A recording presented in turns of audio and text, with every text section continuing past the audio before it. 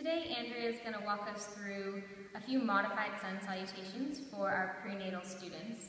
So we start in sun salutation with feet hip distance apart as opposed to feet together.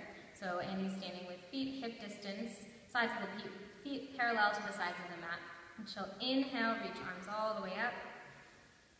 Exhale, fold, only come halfway down. Inhale, lift. And exhale, fold down, plant the palms, step back to plank.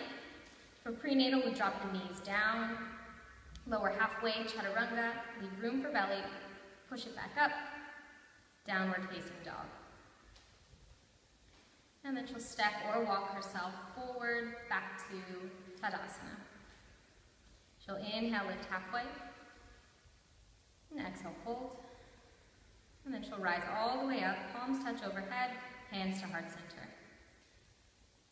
For the second round, she's going to advance, only an option. Inhale, sweep the arms around. Exhale, fold. Inhale, lift. Exhale, fold and plant the palms. Step back to plank. This time Annie's going to do a full chaturanga, leave room for the belly, lower halfway, and then drop the knees as she comes back up. Downward facing dog. And she'll slowly step or hop herself back to Tadasana.